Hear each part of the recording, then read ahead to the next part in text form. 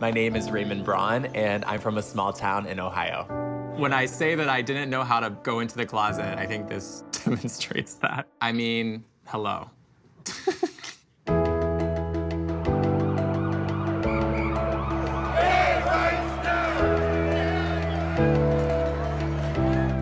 Since Stonewall, Pride has been a looking glass into the entire LGBTQ community. So I want to know what it means to young people today.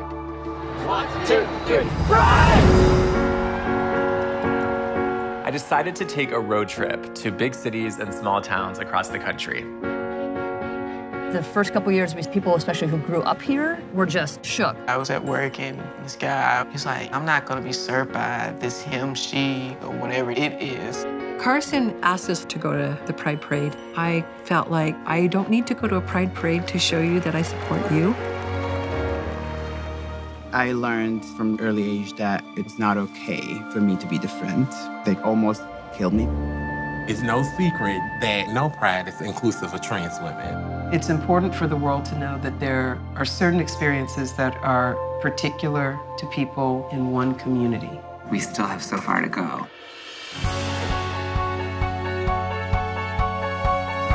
Pride is both the party and the protest. The world is ever changing. The world is ever evolving. This is my mom's first Pride. And everyone should just get with the program. As long as LGBTQ people are facing any form of discrimination, Pride is still relevant. People have been doing this for a long time. We owe it to our elders that we get to be here today. Welcome to the family. Happy Pride, everybody!